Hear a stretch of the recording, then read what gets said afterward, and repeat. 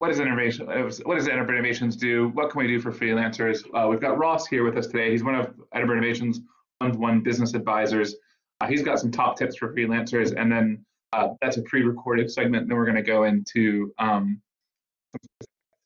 developers, and then if you've got any questions throughout, please just pop them in the chat and let us know what we can do to help. And also, if you're here and you would like to, please pop in the chat. Amy, Chris, and Paulina. Paulina already mentioned to us that they're a PhD student at informatics and psychology and are interested in web developing. Amy and Chris and anyone else who joins us, if you could just let us know why you're joining us today and what your take on freelancing is. Do you currently freelance? Are you thinking of freelancing, etc.?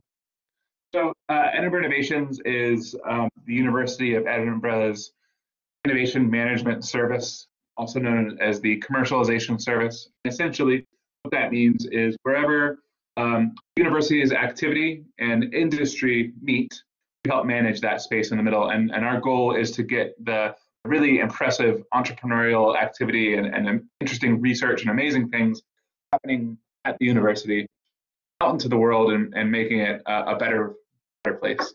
And the mechanism in which that happens these days is through essentially commercialization, starting a business, social enterprise, charity, etc. As far as student entrepreneurial activity goes. That's great, Chris. Thanks very much. So it's our remit in the Student Enterprise Department at Edinburgh Innovations to help out any student or alumni up to 2 years after graduation who's interested in starting their own business, becoming a freelancer, starting a charity or a social enterprise. So we do things like try to help inspire an entrepreneurial community with events like this and with ideation events where we help people to come up with a startup idea based on what they're passionate about and what skills, network experience, knowledge they have. We've got constantly open business ideas competitions where we give out £500 every month. You can just tell us about your idea, and we'll and enter our competition and get a chance not just for a bit of funding, but for a chance to join our entrepreneurial community, get feedback for your idea. I've just posted our website into the chat there. So we've got a series of competitions, workshops, weekend programs. One advice is for freelancers, for the most, etc. These are just some of the things that we do. If you've got any questions, please do take a look at our website, take a look around, and always feel free to email me if you have any questions. I'll move on from now. I could go on about what we do for hours, which perhaps says that I've oversubscribed myself a bit. But we've got some really wide-ranging activities. We are here for students who are interested in starting their own businesses, being freelancers, and that's our job to support you. Please do have a look at what we do. So I'm Ross. I'm one of the advisors. So I spoke to Ross over the summer. He's here with us today, but we do get frequent requests for people wondering, what are some top tips for freelancers. So we just decided to go ahead and record the conversation for once. And you got it really right that time. So we're just going to play that for you, if that's okay. And then we'll have a more specific discussion about what this could mean for web developers. And then if you have any questions, just let us know. Hi everyone. So I'm Ross. I'm one of the advisors at Edinburgh Innovations, and Bobby has asked me to riff for about 5 minutes improvisationally about being a freelancer. So here goes. So first of all, before you even become a freelancer, like any business, you need to think about the market. What is the market for the business? Who are your customers going to be? Particularly, can you identify what your first few projects are going to be? Do you know what they're actually going to be? What you're going to do? So, think about that sort of thing before you actually go into the business. And if you want to go into a market where there's going to be growing demand, and your skills are going to be in demand and in more demand as you get better known in that industry, rather than into an area where your skills are going to be less popular. So from that point, if you've got some savings or you've got some part-time work or something like that, that can really take off the pressure of you needing to have work so that you can stay in your flat and feed yourself every day. So think about that as well. And then think about your skill set. Why are people going to use you, pay you to do things? Do you have a particular niche or specialization? Why are people going to choose you over other people that are available? So think about that. It's a good idea. And obviously there's quite a few practicalities to consider as someone who's self-employed. You need to register as self-employed if that's what you're going to do. And a good way of thinking about that is when you start trading, when somebody pays you for your services, then that's a good time to register as self-employed. But you actually have until October the 5th of the year after the end of your first year trading to actually register as self-employed.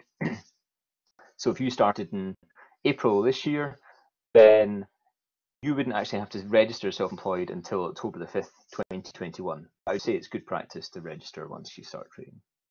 And then it's also very good practice to keep records of any expenses that you incur and any income that you receive, whether that's receipts or bank statements or things like that, invoices. Then that will make your life much easier when it comes to the next topic, which is tax. And when you register as self-employed, then you have to complete a self-assessment tax form. And so if you have all that information to hand, it will make your completion of that tax return much easier. And on that note, it's a good idea to remember to keep some money aside, because if you do make a profit, then you might have to pay tax on that.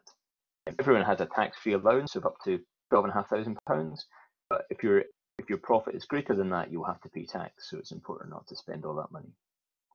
Everyone also has an allowance where they can earn self-employed income of up to £1,000 without registering as self-employed, but hopefully you'll earn more than that through this work.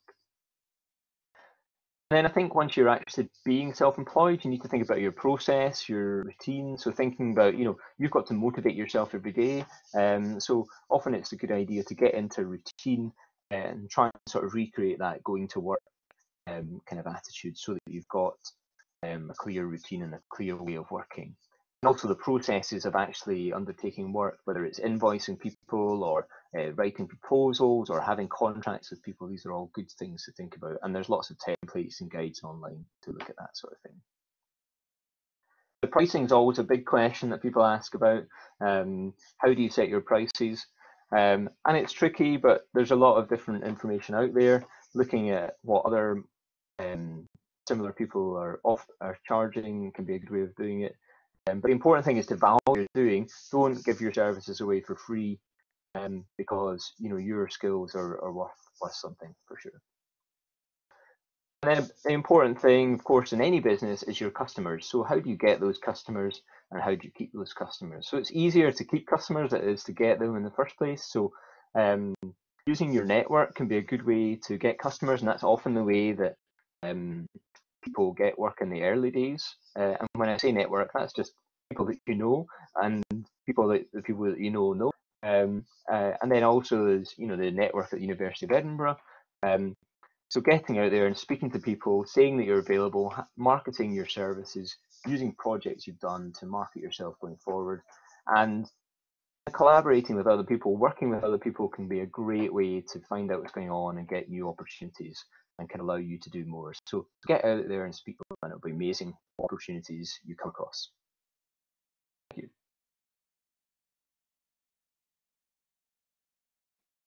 Awesome. Thanks very much, Ross, for recording that for me over the summer, as I repeatedly asked him if he had any top tips for freelancers. Ross is actually with us today. And so I've still got camping hair here. I came straight from Perth to this afternoon. So I'm still sort of stuck in the woods, really. Ross, do you have any specific tips that come to mind? In addition to the amazing tips that you've given us there, anything specific for aspiring or current web developers? Yeah, thanks, Bobby, and good afternoon, everybody. So I guess specifically for web developers, then those things that I said there probably still apply, but then the other things that apply are thinking about who needs a website, and Bobby and I were actually in a conversation earlier today, and we were talking about how important a landing page is to pretty much every startup. And so, there's immediately a sort of group of people that you could at least find projects with, and engage with. Is our startup community here at the University of Edinburgh. Now, whether they've got the money to pay you is a different matter, but you would at least get some good and interesting projects that could be a good shop window for you. And I think that's the other thing as well, is thinking about your own website as a web developer. Depending on what type of web development we're talking about here. But if you're talking about doing websites for people, then you need to think about your website and how does that reflect on the work that you're doing. People are not going to employ someone to build their website if their own website is a bit poor. So you might want to get your own website in order first before you start looking for customers out there. So that could be two things to think about off the start. That's a great connection, great tip there, Ross. We're currently running our Enterprise Foundation program, which is a series of workshops that runs about twice a semester or so, and we're having our second workshop for these people on Wednesday, and the focus of that is on finding customers and developing a minimum viable product, essentially like a type of prototype. A lot of them are going to be pointed towards developing a really simple landing page for their first website. And I suggest that you join our community, and if that's something that you'd be willing to do as a service for a low cost, then put it out there. You might find some customers through our own services. And also just through booking a one-to-one with Ross, one of our other advisors, once that's you really starting to build the foundation of your networks, extending your networks, finding people, and we know that we've recently registered a freelancing web developer, and we've got lots of projects which require web development, and we can try our best to make the right connections. That's a great point, good connection there, Ross. Cool. Anything else to add on specific web developer related tips or anything else? Yeah, I think it always goes back to those sort of early projects and thinking about where they might come from. And in my experience, they normally come from someone that you know or at least are aware of. And so I think thinking about that, thinking about who you know that might need your sort of skills will give you some good early projects. And then don't overextend yourself in those early days. Get a couple of projects under your belt, see how they work. In my experience, web development always takes longer than you think it's going to. So don't do too much too soon. Have a shot at a project, see what it's like, and see how you get on with that. And then the other thing is it's important to manage expectations of people, and it's a bit of a sort of slightly negative way of saying things, but don't overpromise. If this is your first project and you've not really done something before, don't say, oh yeah, I could do everything and I can totally sort out all your problems for you, no worries, it'll take 2 days, and then you discover actually it's something much more in depth and complicated than that. It's going to take quite a long time. Then so much better to be realistic about what you can do, and ensure you keep good communication with any clients that you've got, so that they're aware of what's going on. And people are aware that things take longer, there's delays and things like that, but if you just let them know, then they're going to be understanding about that. I think that's a really important way of sort of managing any projects you do have. Just make sure you're keeping your client up to date. The worst thing can be a wall of silence where you've not heard from that dodgy web developer for months now. What on earth is going on there? So just a quick update can make a massive difference. Right, yeah, absolutely. That's a great point about setting expectations, making sure that you get paid. There's for the full version of the freelance workshop that we usually do, there's a workbook which includes some initial customer conversation checklist, like what are the things that you want to make sure that you cover in that first conversation, which includes things like what's the deadline for the work, at what point do you actually get paid, and it's important to especially since some of your early customers, if you go into freelancing and web developing, might be your friends or family or people that you know in your network. You've got to draw that line from when you're going being a friend to when it's a professional interaction. and I mean, you don't want to lose any friends or family over it, but you do need to be clear about setting your expectations from the beginning about what is the scope of work, how much are you going to get paid, making sure that pay is fair, even if it is as someone in your personal network, and then just staying professional by doing things like providing an invoice. I mean, even if it's your friend or your brother or whatever. I mean, I think I probably should have invoiced my brother for some work. I'll get over it. I'll send this workbook, which we've got. If you do register on our site, we'll have records of the fact that you've been here today, and I'll send the workbook out to everyone who's been here today with some sort of conversation checklists, templates of invoices and stuff like that. Well, we've got just about 5 minutes left. Ross and I both have a meeting we'll have to get to at the end of this session. But so we'll just have a chat about freelancing in general, I suppose. But if anybody has any questions, please raise your hand. Just turn your mic on. Let us know. I'll give you a moment. Let us know if you've got any questions for us. And thanks so much for coming today. And I hope that you enjoy the rest of your lovely day. Yeah, I mean, I think, Bobby, before there are any questions. Oh, no, Chris has got a question. Great, good. Yeah, so hold that thought, Ross. Chris, I think you're allowed to turn your microphone on because you're as a presenter. So let me know if you've got any question, Chris. Yeah, can you hear me? Yes, I can. I was just wondering, for web development, you often get people who don't quite know, and I'm sure in other fields as well, the client is like not sure what they want, but they ask for like an estimate of price beforehand. So how do you go about providing something that is grounded in reality, but will be open to changing things sort of all over the place as the project goes on? Yeah, I mean, I think that's a really good question, Chris, actually, and that could be often one of the areas where client and provider relationships fall down, is when there's a bit of a miscommunication about what the expectations of the project are and what people expect are going to happen. So I think it comes back to that thing that we were chatting about a little bit earlier, is kind of setting those expectations and sort of manage, making it clear what can be delivered and how much can be done. And part of that might be that if you're talking about sort of website development, that you ask any clients, and this depends what sort of level you're talking about here, but if you are thinking about a reasonable size of project, then you might want to ensure that the client gives you a really full and clear brief. And so you might want to give them a template of what that brief might look like or something like that, and ask them some specific questions so that you can really delve into that and really be clear about what they actually want to achieve, and get them to think about what they want. Because lots of people just think, oh, I'll have a website, but actually it's quite a complicated thing, isn't it? There's a lot of different aspects to think about what you want to achieve. So if you can, and then depending on you and your circumstances, you can maybe work with them to create that brief, or you can get them to go on with it themselves, depending on your view. Yeah, that may be one of those things that if you go to our enterprise toolkit, you'll see a link to the creative enterprise toolkit, which the government put out. And I have a feeling that things which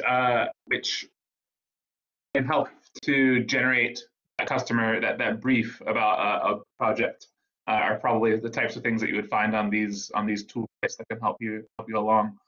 And I would say, basically agreeing with Ross there, if they don't quite know what they want yet, they're not ready for a price estimate. You need to help them figure out what they want. You need to decide if that's worth your time to help them figure out what they want. You've got to sort of nudge them along, and I would be careful about signing yourself up to a project without clear goals. So if it may be like, if it's the type of customer, it's like, oh, can I give you $100 to make me a website? And that's all the information they're able to give you.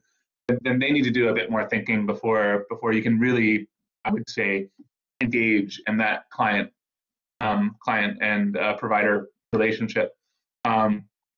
Essentially, you do have the right to choose who your customers are and who your clients are, and I'd give some thought to that.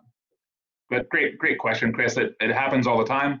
I'm sure, and I would say just to try to nudge them along, as Ross was saying. Great, thanks. Yeah, no problem. Does anybody else have any questions?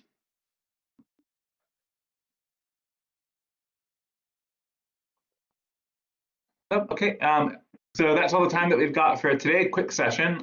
Please do sign up on our website. Have a look at the things that we do. We've got a tips for freelancers page on our enterprise toolkit.